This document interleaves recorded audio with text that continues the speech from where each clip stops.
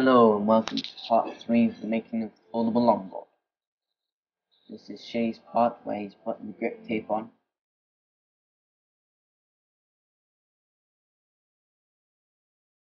It's a good length. Fits well.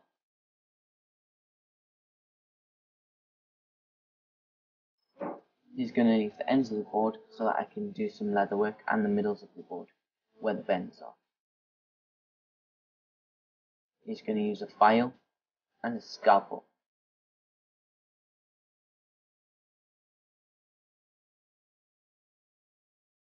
So, all's good.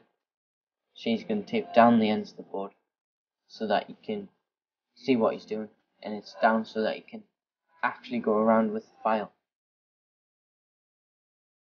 without having trouble of holding it down.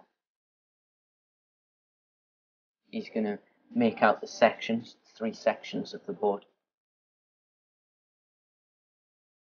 and then he's going to cut it with a scalpel, go through the grip tape like so.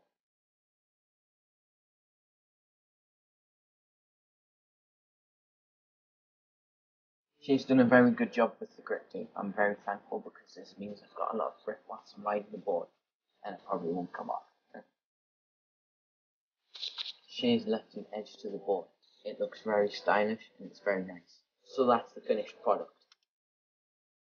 Shay's very happy with it, so he wishes you to next time. Okay, I've also got leather punch for doing some leather work on it, a Sharpie, some paper to do some templates, a chopping board, a ruler, and of course the leather.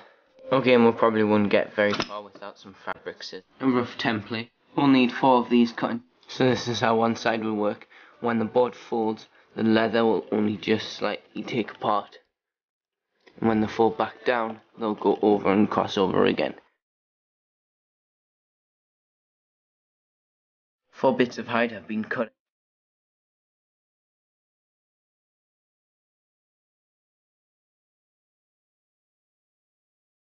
It took ages just to cut 2, 4, 6, 8, 10, 12, 14, 16 holes.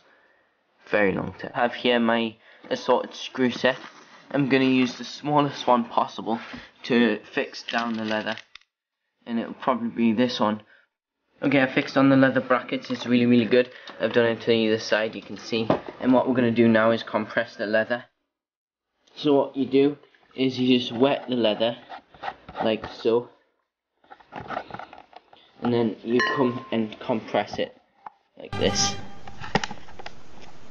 It only takes about 2 seconds, 1, 2, and you can see it's already made an emboss. So I've added another bit of leather on down the middle of this. It's looking really good.